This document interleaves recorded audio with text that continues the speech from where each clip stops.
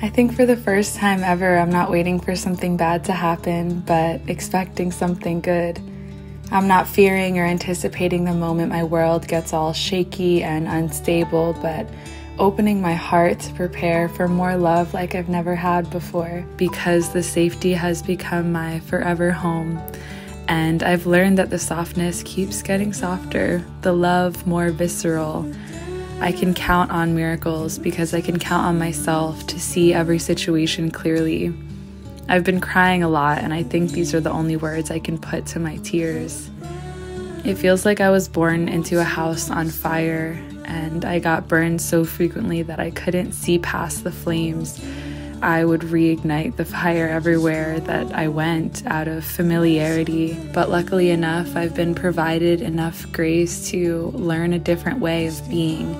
I can feel that this home on fire that I would always return back to has been replaced by a field of flowers, and every blossom makes me gasp, sometimes ache in melancholic remembrance of how contrasted my world felt.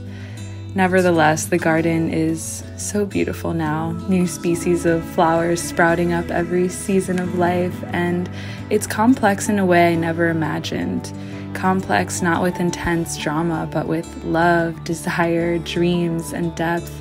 I didn't know humans could be complicated in a non-threatening way. There's this deep richness to life that I feel fully able to receive from this steady place inside of me.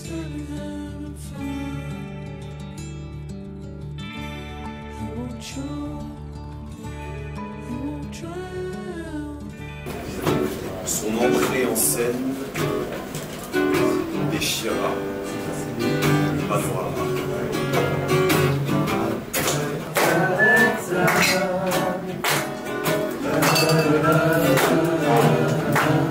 Like this engine pumping blood, this train pumping iron, like night and hydrangeas exploding into the ecstasy of novas and constellations, tunneling the black hole of me, the deep blossoming throat of me.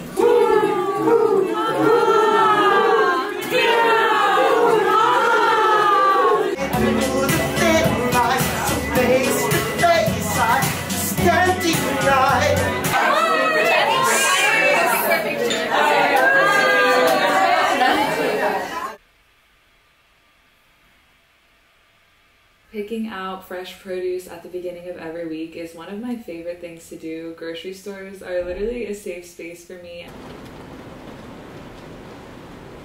I think I see some lightning. It's so pretty.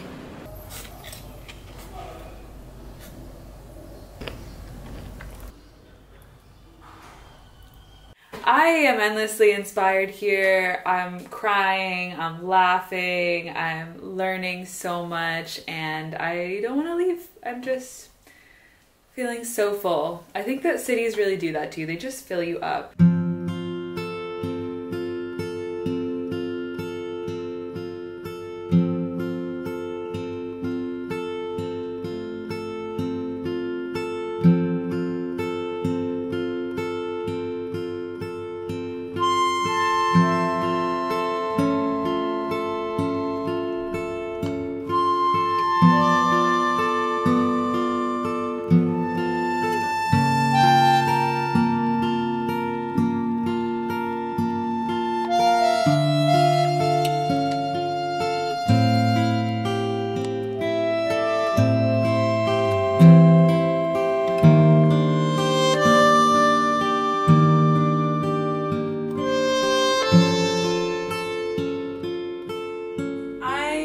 Have only fallen more and more in love with this city. I think going to that spoken word night just blasted my heart open.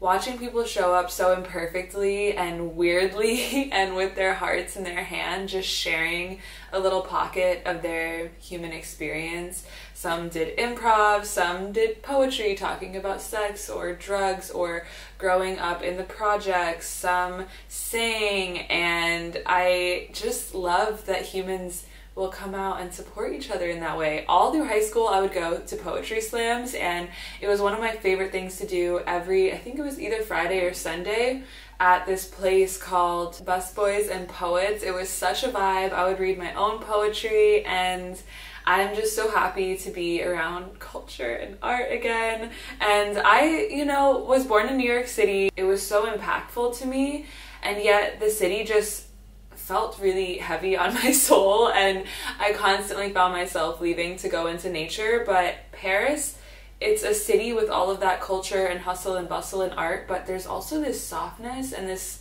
slowness to it at the same time, and it's like a softer city experience, and I really could see myself living here. I have a new lease that I signed, so I do have something calling me back home. I was kind of in between places, and that's why I decided to travel, but after my lease ends in October, I think I'm gonna move somewhere for a year straight, maybe somewhere like Japan if they're allowing non-residents back in, or I just really want to immerse myself in a new culture for a whole year.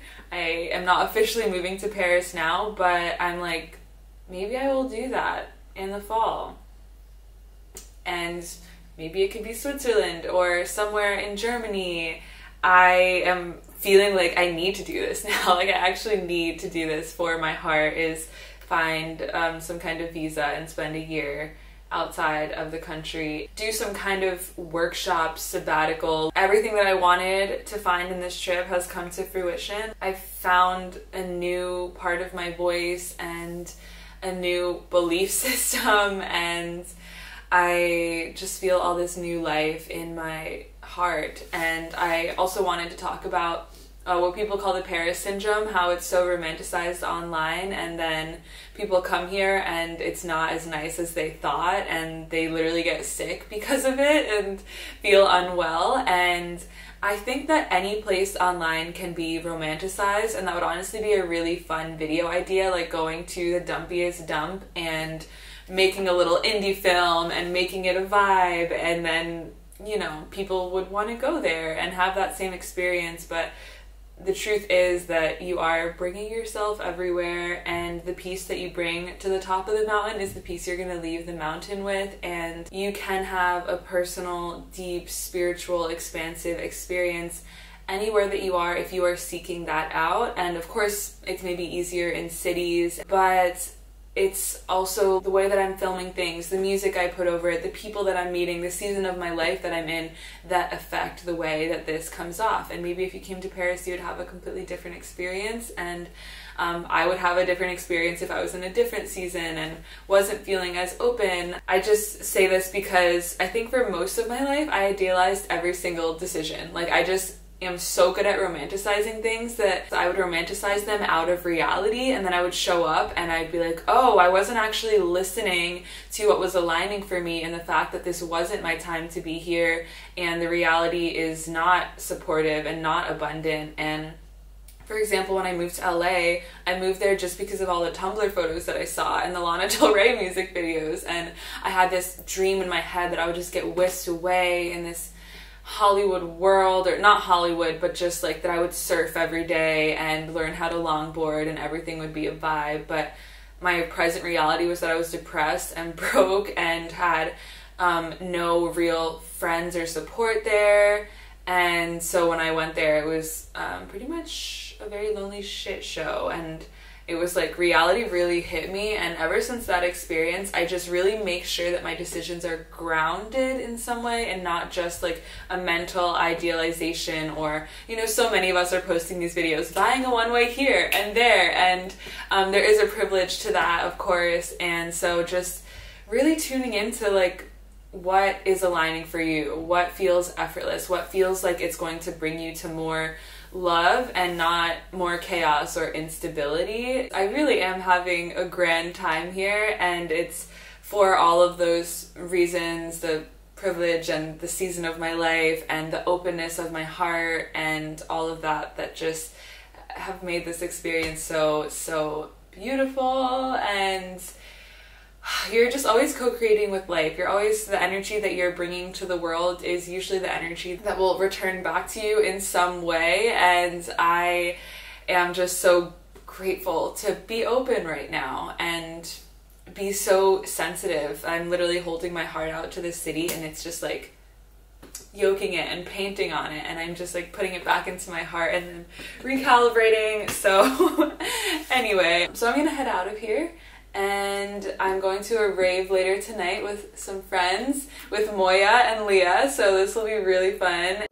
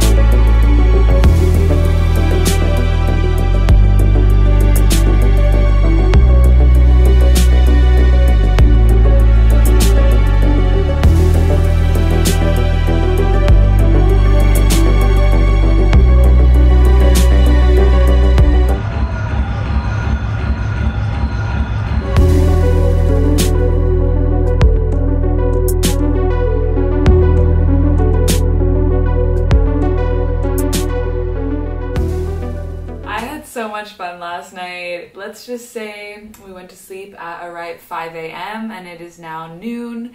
I actually woke up around 10 and started editing and cleaning and organizing and have just so much energy. I think that it was really healing to dance last night for hours and move my energy around, because I feel so refreshed. And I think that's also what happens when you go out and you don't drink and you literally just stay hydrated and you breathe deeply and you feel into your body.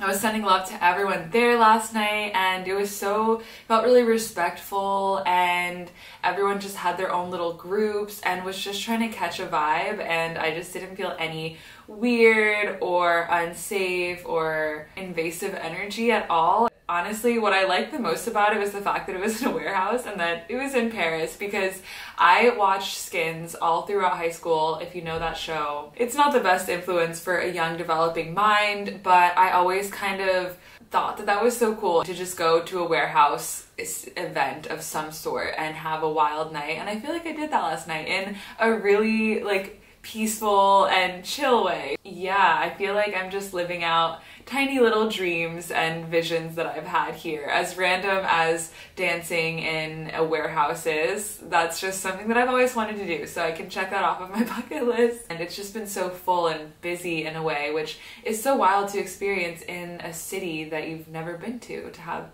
so many little outlets of love. So I'm just really grateful, honestly. I'm going to drop into a yoga practice this morning and meet some friends at the park today. I really want to chant and meditate with them. It's one of my favorite things to do, is meditate in groups with other people, because it just amplifies the energy, especially chanting as well. It is so heavenly and gets you naturally high to be sharing your frequencies together in that way. I wanted to show you my outfit of the day today. I'm not just wearing any dress, I'm wearing the dress, and this is the one that I thrifted at the flea market, the Empire waist. I have my little sock curls in, which I'll take out once I get to my picnic, and I just wanted to show you what it looked like and what the energy and vibe was. I really like it. I feel like every single day, depending on what I wear, I kind of shapeshift, but I've been really liking just very femme pieces.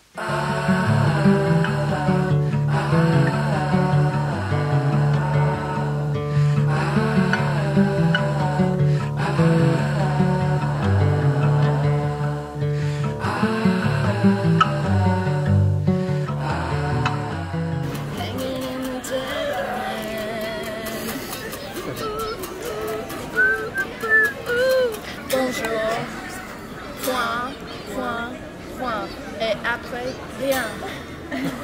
You can be my sex friend.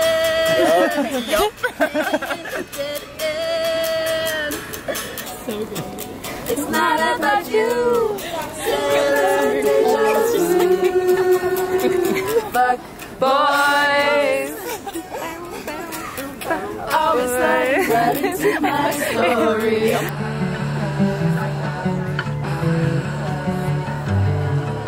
I'm just gonna like say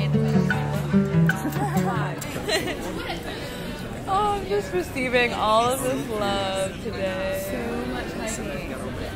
I think I was talking to you a lot last night. I feel like I'm the mouse pigeon that's like, some people have abandoned the picnic, so I'm like, eating all the leftovers. You gotta get a healthy. Okay, yeah, I'm sure we'll see each other soon.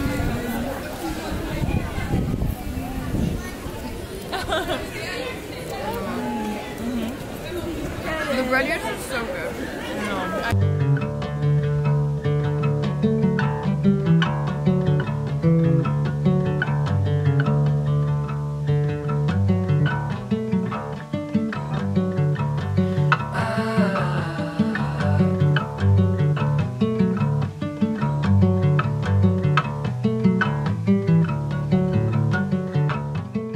The time has come. I'm leaving this beautiful little studio.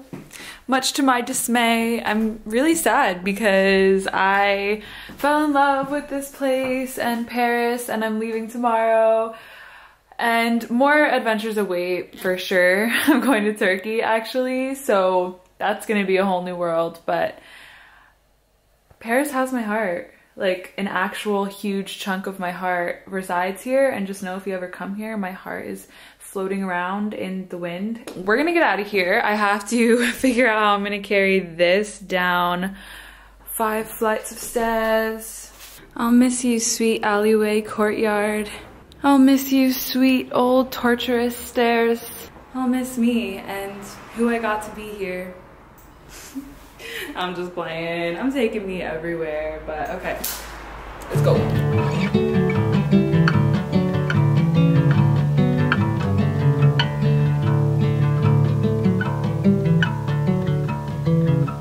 I just got to my Airbnb, which I'll be staying at for 1 night before flying out tomorrow, and it's my last day and night in Paris.